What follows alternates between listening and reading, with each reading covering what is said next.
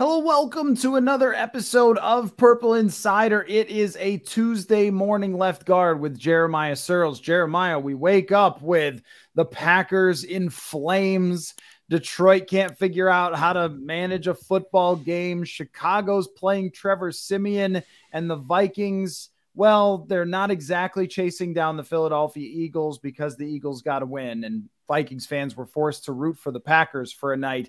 But overall, just flying high here after a win over the New England Patriots. Give me your feelings. How do you feel right now about the Minnesota Vikings? Dude, I feel much better than I did last week. That's for sure. You know, we talked about on the pod last week about how this team was going to react to losing and how this team was going to react to getting it handed to them, essentially. And I thought they came out and handled everything extremely well. Now, New England isn't what I would call a world beater, but they're a very competent football team. You know, and I thought that everyone came out and was able to shake the rust off of a short week and fix some of the correctable things. And everybody from offense, defense, special teams, I feel like elevated their game and played at a much higher level than they did the week before.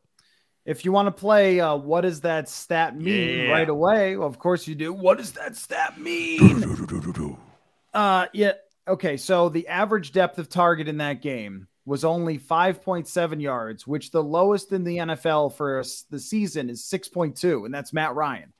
And I'm impressed because what Kevin O'Connell did was he seemed to dial up the Kyle Shanahan world of let's limit the damage that my quarterback can do. And Kirk Cousins still had several turnover-worthy plays and talked about after the game, like kind of regretting some of those plays that there were two throws that maybe could have turned into pick sixes for him on short passes. So it's not always the thing that can prevent you from making mistakes, but it is a thing that can prevent you from getting sacked 7 times. So what did you make of the way that O'Connell adapted his game plan in such a short period of time to go up against the defense that rushes the passer really, really well? I loved it. I loved it. I think I texted you in the first half. I was like, O'Connell must listen to our podcast. He must listen to our Galaxy Brain, how to fix the offense Tuesday morning left guard. But no, I mean, I think it shows who he is as a head coach, right? He heard Jefferson's comments, or maybe they had spoke beforehand about, hey, this is what we're going to do moving forward. And then he was able to stick with it and implement it. And like I said, it's not brand new to them. They had been practicing it, but to execute it on a short week like that, you could tell it really frustrated the Patriots defense, right? You could tell when they weren't getting home, those defenders were getting a little frustrated and they were getting a little like, man, why am I even rushing? And then all of a sudden when there was a chance, they were kind of like, oh, it's short pass. Oh, shoot, 7-step drop. And then we were able to catch them off guard, right? So I loved the game plan. I loved the ability to just get it into your playmakers' hands, let them do things. Thielen had a few big catches. You know, he was able to spread it back around. And I think that a big reason why the quick passing game is going to continue to work is because of TJ Hawkinson. I think he brings such a over-the-middle presence that you have to respect the tight end short passing game now, which will only continue to expand the down-the-field throws with Jefferson and all those things. But I loved how quickly we were able to turn things around. And guess what? Now that just gives defenses, as we move forward, an entire thing that they have to continue to work on during the week. Now it's not just the downfield stretches. It's also the quick passing game. Now if we can just figure out how to get this run game going, and we'll be firing on all cylinders as we head down the back stretch of the season here. It's amazing how one game can change the feeling in 4 days. But I think that going into the New England game, I mean, it was very, very legit to say if they fall apart in this one too, then you got some serious problems. If you fix it, then it really says something about how your coach is just figuring things out as he goes along, because Kevin O'Connell is doing this for the first time. And he was part of a staff last year that kind of had to snap the Rams out of it. If you remember, they lost 3 games in a row. They got their tails whooped in one of them, I think, against San Francisco, and they had to turn it around down the stretch. To get into the playoffs and go into the playoffs with some momentum. And now when you look at the Vikings situation, they do face a very good defense with the Jets, which we'll get to. But at the same time, I mean, you just have a ton of confidence in their ability from a week to week to start adapting. And they also may have found what works for them here, even if it took half the season to really understand this is what you have to do. You can't just let Ed Ingram try to block for 3.5 seconds. It's not going to work.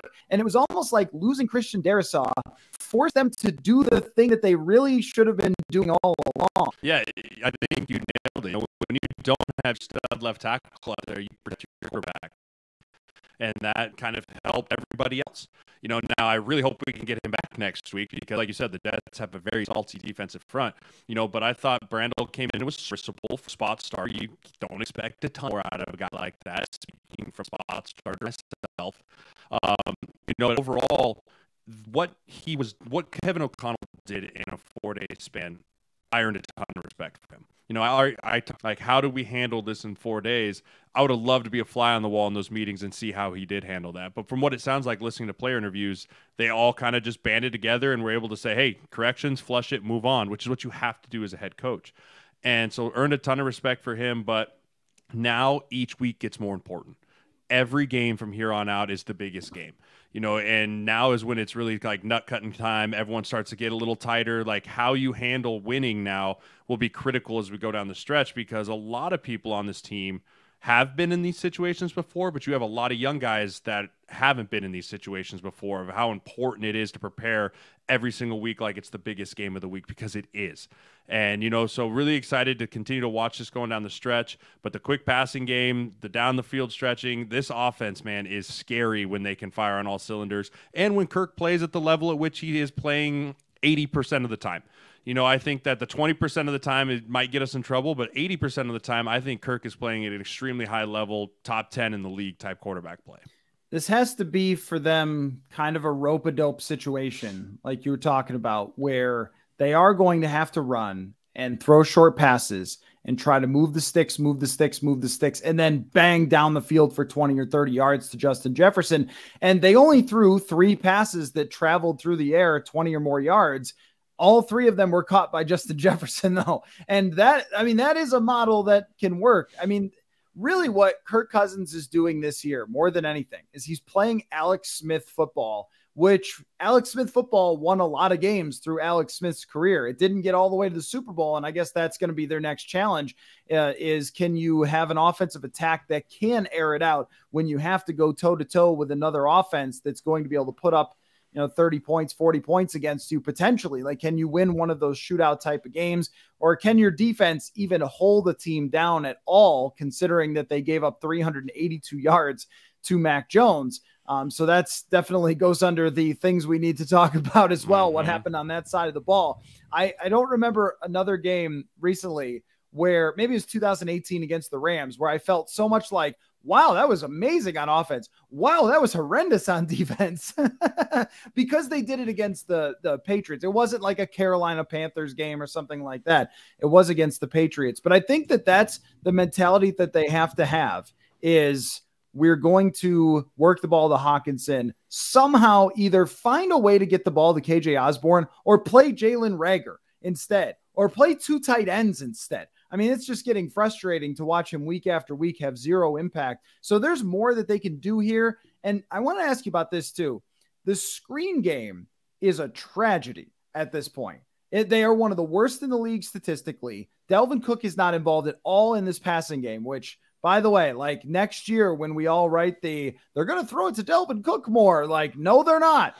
But at least in the past, he had a surprise screen here or there that would go for 20 or 30 yards. This year, they're averaging about 4 yards a screen. They're trying these tight end slip screens that don't work. There's more meat on the bone here. It's like they did a really good job in this game, probably for the first time, of driving their success with the passing game, maybe since Chicago. But even that was like 1 quarter. This was like 4 quarters of offense and passing driving your success. But there's still areas where they can be better and need to be better if they're going to, do something in the playoffs. Yeah. And that's a great place to be as an offense, when you have things that are successful and you can go back to the well on those things, but that there's so much more out there for you. There's still 6 weeks left of this regular season. There's a lot of time to improve on a lot of things. And when you're sitting here going, yeah, we've got a huge lead in the division, we're going to basically a lock to make the playoffs. Like, let's really start honing in and focusing on some of these improvement areas so that when we do make it to the playoffs, we're firing on all cylinders like we talked about. And I think that, grading it from biggest need to least need, I think the running game is the number 1 need to just get more consistent at, whether it's, hey, we're going to stick with outside zone, inside zone, between the tackles, pin and pull, whatever it is, let's commit to it and continue to sharpen our skills at it. Number two, the screen game, right? Slow these pass rushers down. If you're going to be playing against San Francisco and the Eagles, like, you have to slow these pass rushers down. Watching that Eagles team just dismantle the Green Bay Packers offensive line last night from their first line to their second line, there is no drop off. So, you know, when you're looking at the teams you're going to be competing against in the playoffs, you have to start planning for those now. You have to start like game planning. Okay, what are we going to do so that we can practice them and get game reps at them now so that when we do meet them in the playoffs, we're ready to execute. So I think the run game, the screen game, and then just overall the down the field shots protection. Hey, is it 7-man protection? Do we keep a tight end in? Do we bring CJ Ham in and have him and Dalvin come off the edge and full slide the line? You know, just finding ways to protect up those downfield shots so that we can do them more frequently, but that we're not putting ourselves at risk for sack fumbles or getting Kirk hurt. You know, so those are kind of my 3 big things to work on and refine, because you're right. There's a lot left in this offense. And if we can even get 2 out of the 3 of those things refined by the time the playoff shot, we're gonna give ourselves a chance in every single game, because we just have too many playmakers. And I think that the play action game is so important for them, and I don't think it's been a strength of O'Connell this year. In fact, I mean, this is the first time in Cousins' career where his completion percentage is lower when using play action than when he's doing straight drop back. And that's just not good. Like, for him, he's been the elite, kind of like the premier play action quarterback. But we finally saw that against New England. And I also noticed that CJ Ham's snap count went probably the highest, let me look here, since week 8. So the highest snap count he's had in a while. It wasn't super high. It was only 10 snaps. But Kevin, you have this guy. Like, you have, and you know that the other team, when the fullback is in there or the double tight ends are in there, the other team is going to have to look at it and be like, okay, what is this? Is this going to be them slamming it down our throats with Dalvin? Is this going to be play action? What's going to happen here? And every so often you could just throw it to CJ and he runs for 30 yards. Like, it'll surprise the other team. I think that mixing these in more often and really putting a focus on the play action game is just fundamental to who Kirk Cousins needs to be as a quarterback. And I thought, sort of finally got it. You know, like all year there's been sort of dribbles of it, and there's been sections of it at times where you felt like, oh, okay, now they're doing some of the stuff that really works for Kirk. And then they would get away from it, 7-step straight drop backs and deep developing routes down the field. Like, that's just not him. Like, I was watching Joe Burrow play yesterday. He throws this unbelievable back shoulder fade at the end zone. I'm just like, that's not Kirk. Like, that's not your quarterback. Your quarterback needs to have those play actions and hit those open deep shots down the field. And now he's trusting Jefferson a little bit more to take those shots, which I think is important. So it's starting to come together. But I had a question about this, though. When in 2017 did you guys actually believe in yourselves? Because we had a lot of the same conversations. We were going like, Keenum, he beat Brett Hundley, like, who cares? Okay, whatever, backup quarterbacks. I remember when I thought that this team was for real in 2017. But do you remember when the locker room was kind of like, okay, we are seriously good at football? To be honest with you, I don't know if we ever really had that moment. You know, I think we all just kind of were like, let's just see what we can do this week. You know, and then all of a sudden it was like, oh, we won the division. Like, okay, we're 13-3. You know, like, it was because it was almost like scramble mode every week, because it was always like, someone's hurt, someone's not playing. Where are we playing this guy? Who's going to start? Like, is Teddy back? Is Teddy not back? Is Case, like, it was just this scramble mode every single week, that it wasn't until we kind of secured the first round bye that we were like, hey, we got something going here. Like, we got, and I think when we went into Lambeau on Sunday Night Football and beat them Sunday night was kind of the stamp of, I don't remember if that was week 16 or 15 or something like that. You know, I think that was the stamp that was like, that's the Packers. We swept the Packers this year. We're number 1. Let's go do this thing. And I think that would, for me, my personal moment, because I ended up having to jump in that game like 6th play because Nick Eason snapped his ankle or something and played that whole game. And that was when David Morgan had the long snap because Kevin McDermott tore his finger off, you know, but just kind of that same scramble mode where we found a way to eke out a win. Sunday Night Football in Lambeau was, for me, the moment that was like, okay, it's time for us to go make a run at this thing. Yeah, that was a crazy night. It was like -2 it or was something. 8 degrees. It was really cold. It was really cold. It was even walking, you know how tough I am. I mean, walking to the parking lot after the game, I remember being like, people played outside all day in this while I was eating sausages upstairs. Yeah, it was cold. It was extremely cold. But that was memorable because of what a grind fest win that had to be. And I think, I remember that was the night. I think Harrison had maybe 2 interceptions or something. Mm-hmm. And I remember that they didn't name him to the Pro Bowl initially. And I wrote something like more like Pro BLOL. Like, come on, man. Like, this guy's all pro, but not making the Pro Bowl on the initial roster. But yeah, that's a good one. The game I was going to nominate was Atlanta, where you beat Los Angeles at home, and it was a super impressive win. And then all of a sudden everyone went like, oh, Vikings. But then you had to go to Atlanta and play them, and they were still pretty good. And I think there was an entire drive where they did nothing but run Latavius Murray and Jerick McKinnon for a touchdown. And the defense had to come through at the end. Julio Jones got shut down completely by Rhodes in that game. Like those are kind of like those, okay, you can come off a huge win and then do it again on the road in Atlanta. And the same kind of feeling here where it's like you can go to Buffalo and get a win. And then, okay, you lose one that's pretty bad, but the next week you come right back. I do remember some seeds of doubt in Carolina when you lost that game. In the locker room after, I remember the receivers kind of having a whisper meeting to themselves out of a little frustration with Case. But I guess everybody got over it. But but that's the thing. Like, it shows you how sort of fragile everything is when you're asking the question from week to week, are we for real? Because I think that there's no way to really block that out, even if you're on the team. Yeah, and that's the thing is when you're not a completely dominant football team, which this year there's, Chiefs and Eagles maybe that I would say right now are completely dominant. There's always, the margin for error between victory and defeat is so slim.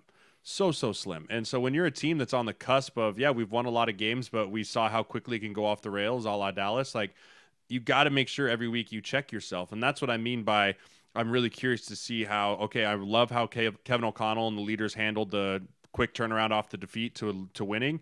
But now, like, you understand and you remember what it felt to win that huge game and then to have the letdown. And that's every week now is that huge game. As you come down the stretch, every single week is going to be high emotion, high energy, have to win because you have teams that are not in the Vikings position that they have to win out to go to the playoffs, right? So every game is their Super Bowl. So every game's ramped up. And so how you handle winning plays a huge factor down the stretch of how the continued success you can have as you go into the playoffs where it's literally win or go home. And also, as far as what it means, okay, you've got the North wrapped up, you're all set. Right. But there is a big difference in my mind between the number 2 and the number 3. And of course, the number 2 and the number 1. It's not a guarantee that Philadelphia just wins the rest of their games. So you're competing for that. But also, you don't want San Francisco to catch you. That San Francisco looks like a machine at this point. They are just a beast. They can win in a lot of different ways. And they're right behind you, 2 games back. But they could possibly catch you if you start to drift a little. And the 7 seed right now is Washington, which you're not afraid of really at all. And then Seattle is right on their coattails. Like, it matters who you play in the playoffs. And you really want either Washington or Seattle to have to come here and not maybe a New York Giants that could be a little scary for you with their defensive line and with their running game. That those are kind of weaknesses for this Vikings team. And also Daniel Jones is playing pretty well. If they got healthy, they would be more scary to me than some of those other teams in the 7 seed. So it does matter, but it almost doesn't matter who's playing quarterback against this Vikings defense the last couple of weeks. What in your mind is happening here? Because on our website, Paul Hodowanik wrote a story about should they blitz more? And I think that's the fundamental thing that comes up. And even I, out of frustration the other night, tweeted like, at some point you have to go after Mac Jones. The guy's one of the worst quarterbacks versus the blitz in the league. And you're just letting him sit back there. Is it that simple? Or is it the fact that they don't have Tomlinson, the fact that they don't have Dantzler? Like, I think that those things matter as well. But what is your feeling on they should blitz more? I don't think you can, because you've got guys like Duke Shelley out there, and you've got Lewis Seen out there, and you've got unproven guys that do you really want to hang them one-on-one against proven NFL wide receivers? And my answer is no. But the problem is Zadarius Smith is about 80%, it looks like, on tape. It doesn't, you're not seeing the same violence and the same twitchiness that I saw out of him the first half of the season. And I don't know if that's because he's got a knee thing going, or if he's just getting old, or we asking him to do too many snaps, or whatever it is. But you see now when he's not at 100% and they can double Danielle Hunter, the pass rush is basically non-existent. Like Mac Jones had all day to throw back there. Now, if your answer is, well, just blitz more, well, that's not necessarily always going to get home. Our blitzing hasn't been elite this year. I wouldn't say that our blitz schemes have been like home run hitters, free runners, smashing the quarterback. I mean, offensive lines spend hours, and I mean hours during the week looking at third down blitz protection schemes. How do we scheme it up? What's their tendencies? How do we pick it up so that when we do pick it up, there's huge chunk plays down the field? And that was what fired me up as an O-lineman. I can specifically remember we were playing Baltimore in 2017, and we spent probably 30 minutes in the film room looking at one of these blitzes. That's like, if they give us this look, because they've gotten home on this look, here's the check, here's how we're going to get it. Case is going to put the ball here, and it's going to be perfect. And we saw it, and like all of us looked at each other on the field like, oh, this is it. And we picked it up, huge play, touchdown, and like we ran down and celebrated. So teams spend hours. So if you're saying, well, just blitz more, you still have to win. You still have to win your matchups up front because, yeah, it's one-on-ones, but, like, I haven't seen a lot of guys winning their one-on-one matchups up front. Harrison Phillips isn't known for his great pass rushing ability besides his week against Buffalo where he had 1 billion pressures. Daniil Hunter's getting doubled. Zadarius Smith isn't winning his one-on-ones. I think getting Tomlinson back's going to help because he's a pusher in the middle to help collapse the interior part of that. But our greatest blitzer last year was Anthony Barr, and he's not here anymore. Eric Kendricks is a good blitzer, but he's not a guy that's going to just lock up a running back and beat him physically like Anthony Barr used to. We don't have that linebacker that's just a physical mismatch on a running back to win when you say, hey, we're sending 5, and this dude's just going to beat the running back. So those are things that I'm noticing as far as like the blitz more mentality. It's just not necessarily a guarantee for more pressure. Yeah, and this is something that I've sort of gone back and forth about because fans ask about it a lot because it's so noticeable when you come off of Mike Zimmer, who didn't blitz an insane amount, but my God, when he did, I mean, you just saw quarterbacks completely melt. You talk about from a week-to-week basis, opponents trying to prepare for Zimmer and his blitzes. They just couldn't do it because it was always something different. And if I'm not mistaken, you can tell me better, but I remember somebody talking about this, maybe it was Anthony Barr, about how flexible it was, about how it was like they could not be in a blitz look at all, but then they would see a protection change and suddenly Anthony Barr would push a button and then all of a sudden you are because he had lots of options. I don't know if you have that player now. Like you have Jordan Hicks, but he's not Anthony Barr. That's why Zimmer would fight for Anthony Barr kind of to the ends of the earth, because I think his intelligence played such a huge role in that. But I look at what they did against New England as far as pass rush. One player who rushed more than 5 times had a grade above average from PFF. Like that's just not going to cut it.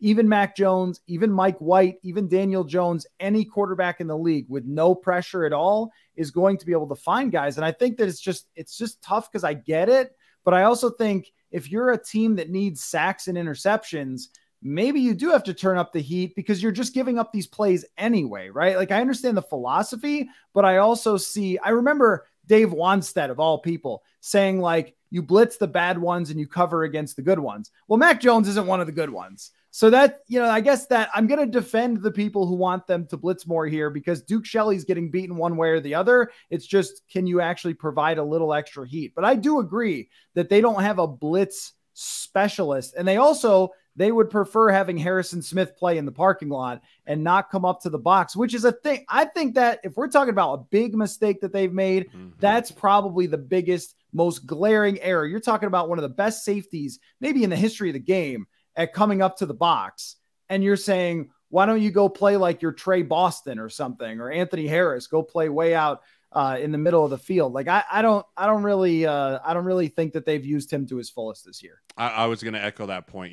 Between Anthony Barr, it was Anthony Barr, blitzer number 1, and then Harrison Smith, blitzer number 2. And, we've talked about they like him being the eraser in the back end, and Duke Shelley is getting beat, but guess who's there to make the tackle? So it's not a touchdown. It's 22.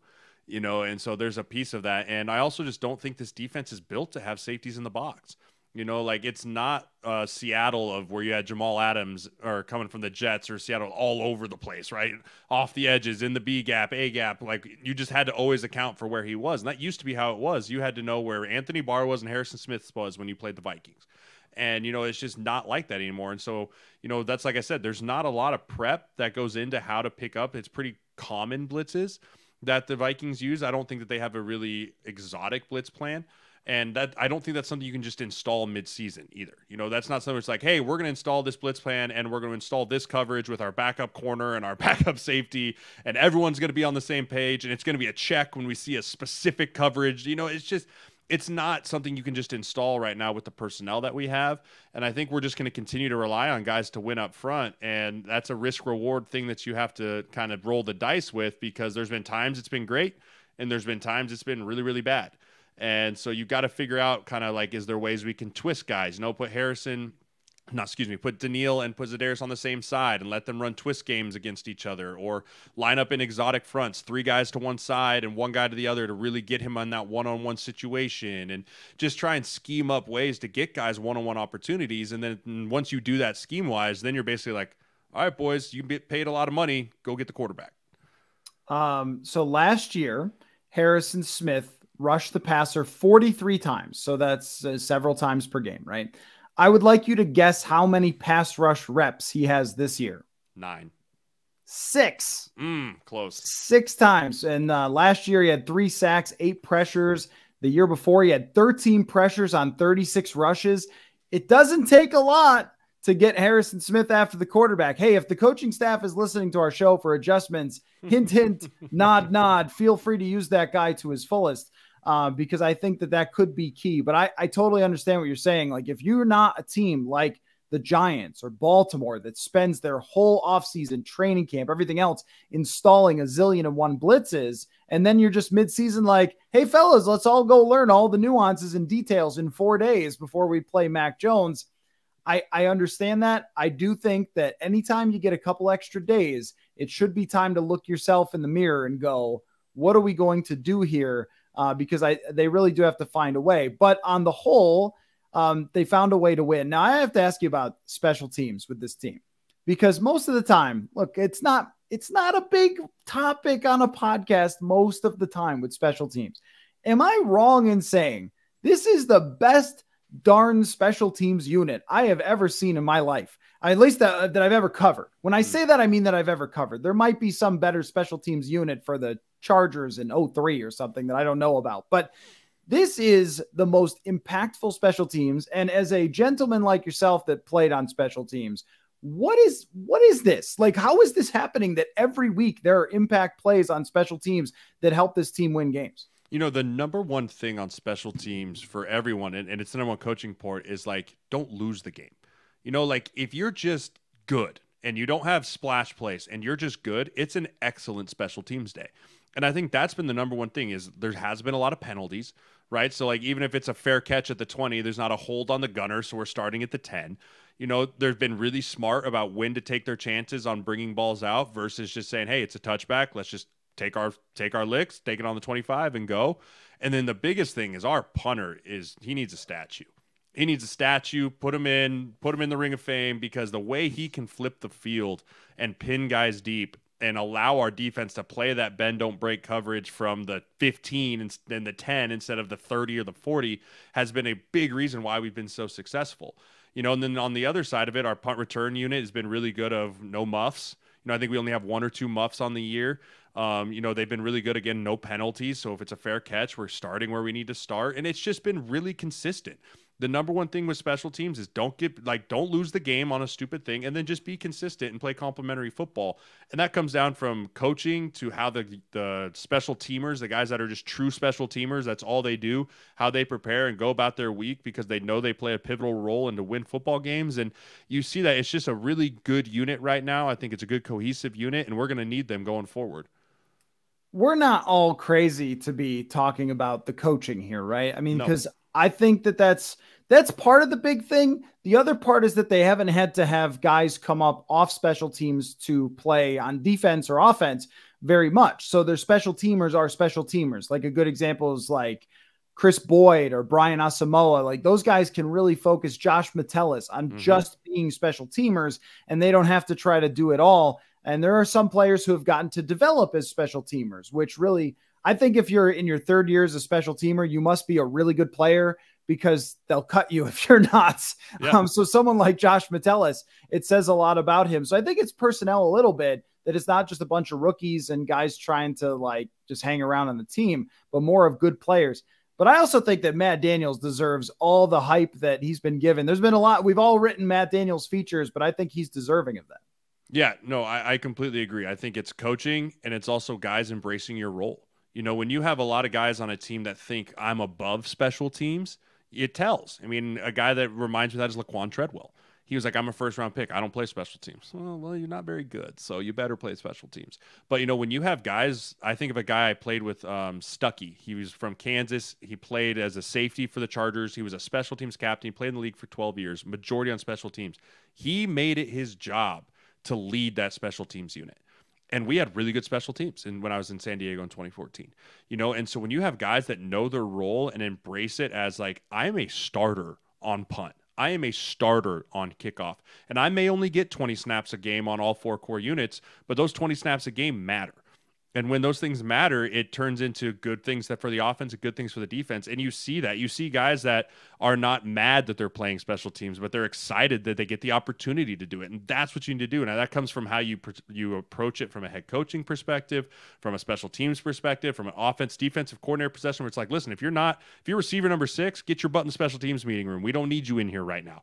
And that's okay. And if long as guys can embrace that and it becomes a full team and it's not like, oh, I'm getting screwed because I'm on special teams, that's when you see the success in special teams. And so, yeah, I think that special teams coordinator deserves a ton of credit for what he's been able to do in 1 year.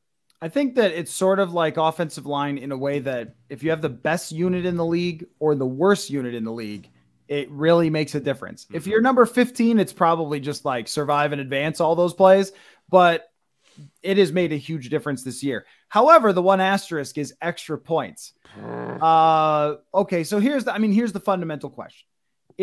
We talked about this with Ed Ingram. It's like, if you're a struggling player on a team that's winning all the time, what do you do? Right? Do you like bench the guy? But then everyone goes, what are you benching him for? We won the game. Like, and the same thing with Greg Joseph. Like, do you bring in other kickers and have them kick it around TCO Performance Center and be like, look, Greg, others? I mean, that's what Zimmer did with Blair Walsh. And, you know, they made that change. And Kai Forbath was great. And he hit the game, well, was it go ahead kick or whatever it was late in the game of the Minneapolis Miracle from 52 or something. I mean, there are other human beings who can boot footballs and maybe make a darn extra point. So that to me is a very tricky situation, because you could argue, hey, look, guys, you're trying to go win the Super Bowl. You can't have a kicker that can't even make an extra point. But then there's also the like, well, Greg hasn't cost you yet. So, and maybe everybody likes Greg. Like, I don't know. It's a really hard one. Yeah. And it's the age old, like, grass isn't always greener.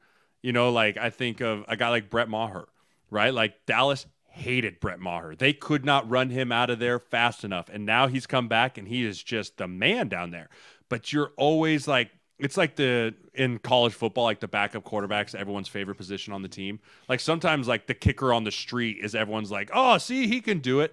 But can he? Because if he could, there's 32 other spots that he could be doing it at, you know, and Greg Joseph's proven to hit some big kicks when we need him. But I think the extra point thing is more of a mental block. I think he's got the yips a little bit, because you know he can do it, dude. It's like swing the leg. It's a golf swing. You've done it a million freaking times, but every now and then you get the yips in you a little bit, and it is going to cost us one of these games if he misses one in a big-time moment. But I don't think you can rattle this dude's psyche, because kickers are fragile human beings. And I don't think you can just start like, hey, you see, we're bringing in kickers to try out on Tuesdays, like basically kind of putting you on notice, because that can absolutely crumble certain guys. And we can't have him crumbling. We need to find ways, I think, to build him up and be around him. And whether that's guys patting him on the back or whatever he needs. He's like, again, I don't know, because every kicker's love language is a little different of how you kind of bring him up. But whatever he needs, I think it's more rally around him than put him on notice. Greg Joseph, I think, is a more mentally strong person than, say, Blair Walsh. Yeah. But also, okay, I'll tell you this: Mike Zimmer berated those dudes. Yeah, I loved Zim, but that was, if there was one thing where I was like, golly, dude, it was the way he came down on kickers. Like, I mean, if this was a censored podcast, I could share some stories. But you know, the way he did that, I don't think was well, and it hurt our team.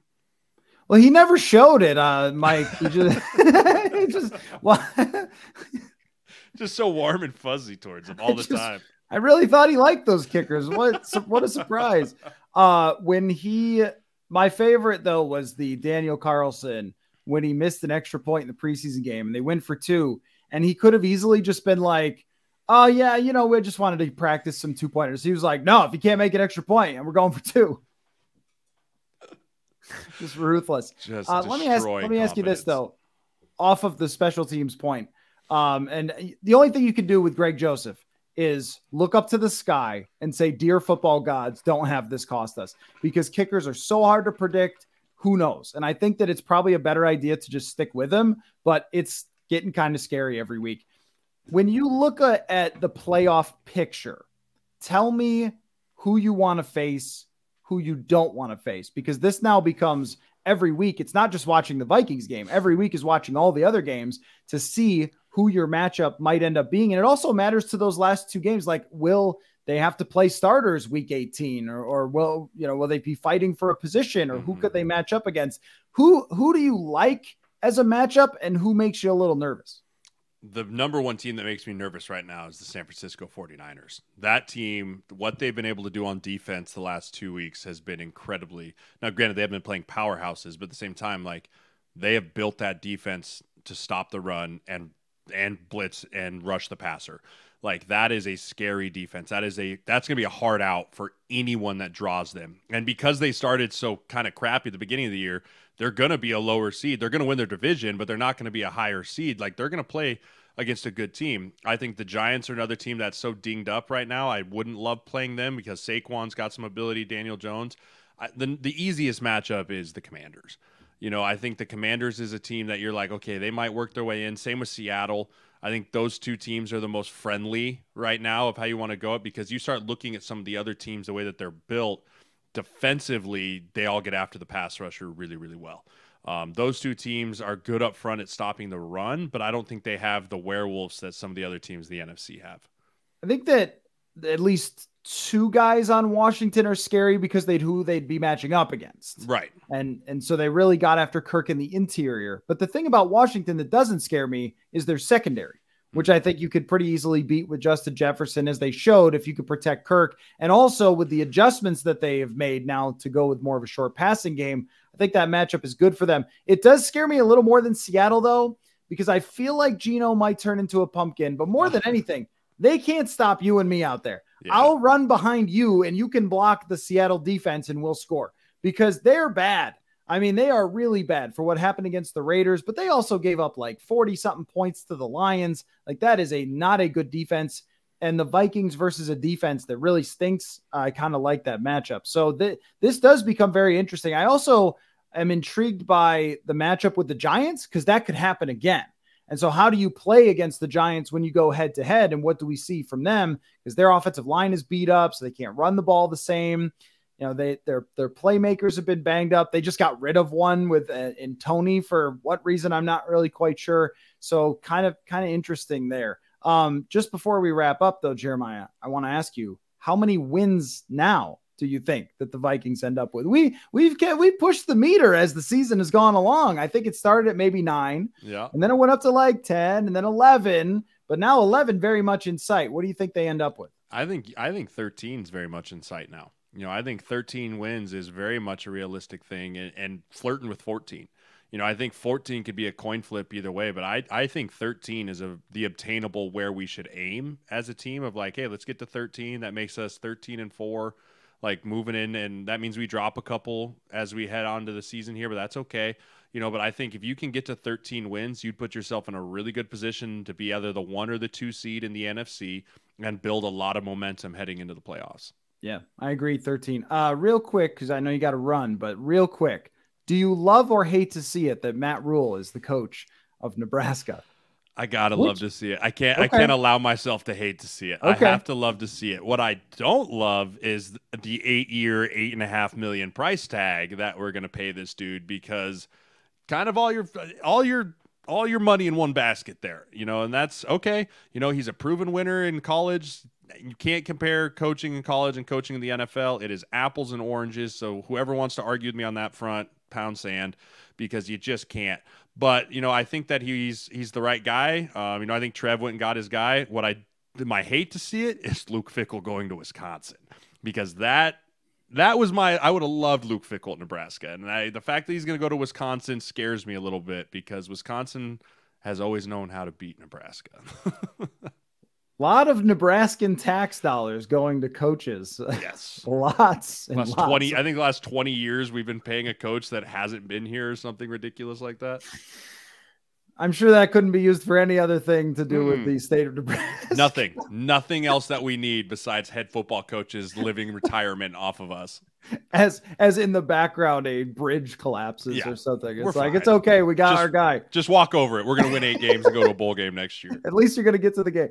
Well, thanks so much for your time, as always. Another super fun Tuesday morning left guard. And now the march to the playoffs, man. This is a totally different feeling than, say, November 28th of last year from where we were at. It has changed a lot. So Jeremiah Sirles, thank you so much, sir. And we will talk again soon. Absolutely. See you next week.